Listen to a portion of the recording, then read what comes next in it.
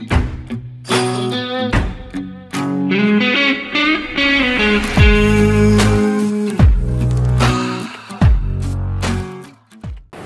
guys, how are we going? Welcome to another episode here on the Everyday Explorer, when we're putting a 4Jj1 into an 80 series Landcruiser.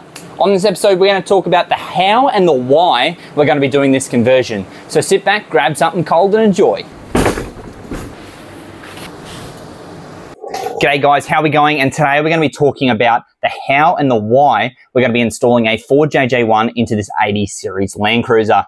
First things first, I want to say a huge thank you to the sponsor of today's video, which is Aussie 4J Adaptors down on the Gold Coast. Michael Widgery down there creates some epic bit of machinery and conversion kits like this for 4Js. I've been watching his stuff for years, and now it is my turn to be installing something brand new into an 80 series Landcruiser behind me. Before I get into this kit, firstly I'm going to talk about the how, so how we're going to bolt all this in and how we're going to make it all work and what exactly Aussie 4J Adaptors can do for you.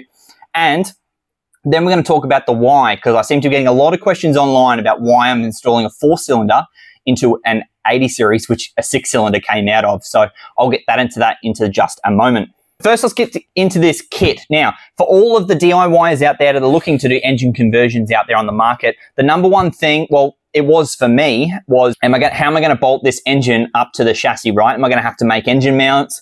I don't have a welder. I've never welded before. All these things really start to put people off from these engine conversions. But Michael from Aussie 4J has built this pretty trick kit which bolts the 4J straight into the 80 with zero welding involved. I'm going to get this thing running with absolutely zero welding and barely any knowledge about engines and wiring and all that sort of thing. So I'll show you here what he's done. So on each side of the chassis here on the 80 series, there's obviously a mount where it came off of. So this goes on one side. So this bolts the standard 4J engine mount onto the top, which then just bolts to the top of the engine on the side there. And then this here bolts to the 80 series chassis, right? There's one on both sides. He's designed this out of about 6 or 8 mil plate steel. So you're never going to bend this in the history of your life. And it's easy as that. You bolt them up both sides and the 4J sits on top. Easy as that. To be honest, it just bolts straight in. I'll cut away here to a little test run that I did, bolting the 4J in so you can see exactly how it sits. And then once you've got the engine bolted in, right, so working back, you're going to have to bolt a few other things in. So the next step is to figure out exactly what transmission you're going to be using with the 4J. So this kit is designed to use the standard automatic Isuzu gearbox. So that's the A340E transmission out of a D-Max or a RC Colorado with the 4J. They both have this gearbox. So I've got one just down here in front of me that I've got from a Wreckers. They have then built it by G&L. So it's built to have an upgraded valve body and a upgraded stall converter, torque converter, whatever you want to call it. They're both upgraded in this box. Ready to go out the door with a kit and full wiring harness and everything, just in case I did need it. But I shouldn't, because I've got a lot of the stuff bolted in the 80 and on the 4J crate motor as well. So I've got a lot of the components there, but it does use the A340 out of the D-Max or the Colorado. All right, so this box does not have an overdrive gear, which is absolutely perfect for what I want to do. I'm going to do a lot of towing with this car, and I don't need an overdrive gear. Fourth is going to be absolutely perfect, and then I can change the diff gear ratios later down the track if I absolutely need to change any final speed RPMs on the highway. So it's all going to be plug and play and see how we go. Right, so once you've got your transmission, so I've got an A340 transmission automatic, what gets bolted onto the back of it, right? So I said earlier in this episode that we will be using the Landcruiser transmission. So it is a full-time four-wheel drive transmission, and that gets bolted to the back of the automatic gearbox. This is where Michael's kit really does come into play.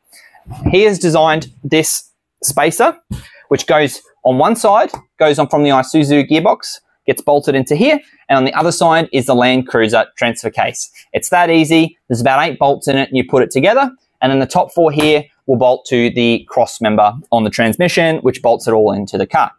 That easy, right? Still no welding involved. It is all just putting bolts together.